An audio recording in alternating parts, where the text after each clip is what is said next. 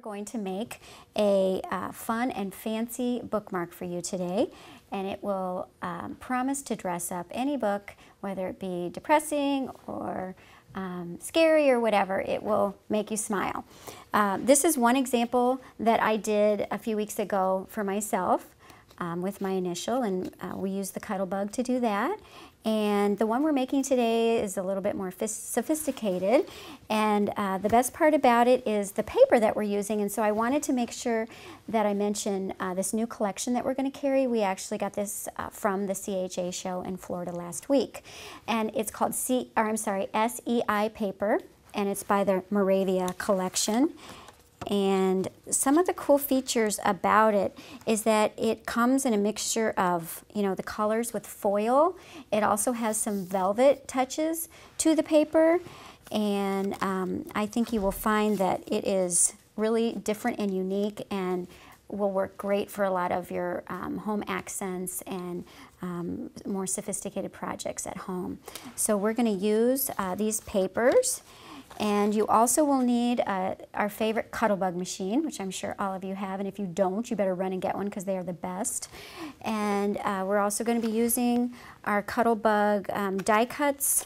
The Harmony collection is the one that we're using, but we carry several different alphabets. This one's Fancy Pants. Check those out on our website.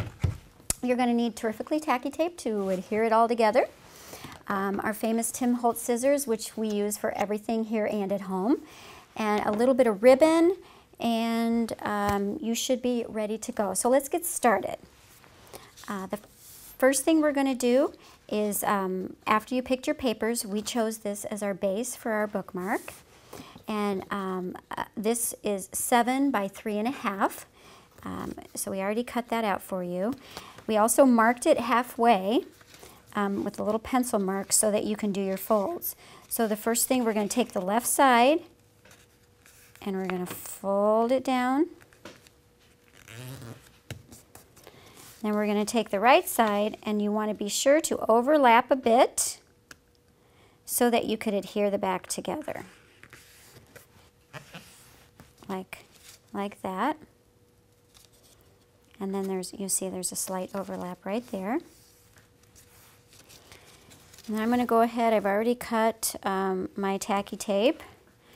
And I'm going to go ahead and adhere that for you. So you're going to take your paper, put it behind the cut. You're going to make your sandwich with your Cuttlebug machine, first with the A color, or I'm sorry, the A spacer block, and then the A goes down first, then your B, then put your die cut on the top and sandwich it with your other B, and then run it through your machine. Make sure it cuts nicely. You want to run it back one more time. Let's see how we did.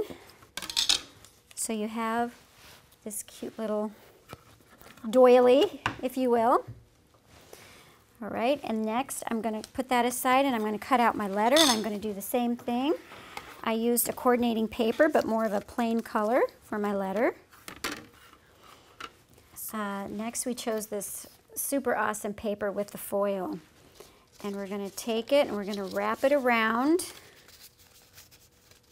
Hopefully you can see this. We're just going to place it and then fold down at the edges.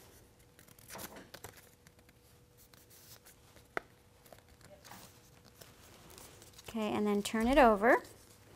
I'm going to go ahead and trim the bottom of both sides.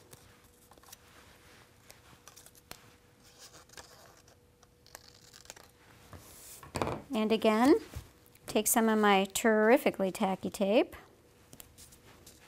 and adhere the sides down. So far we have this. And then the next thing I'm going to do, I'm going to take my little circle doily that I have, and I'm going to slit some little side holes so I could take ribbon through.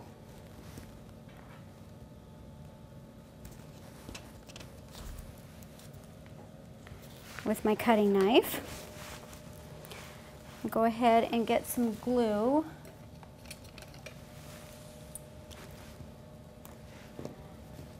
And adhere that.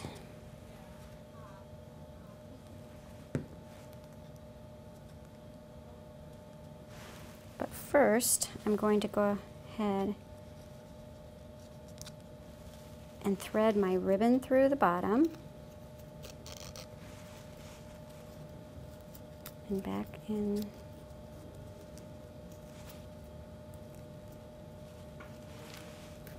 That's just going to add a little touch. You don't have to use the ribbon, but I think it's awfully cute.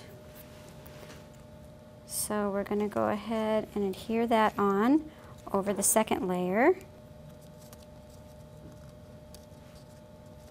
And lastly, we're going to adhere our letter on with the finest bit of glue. Zig glue might work really good too for this.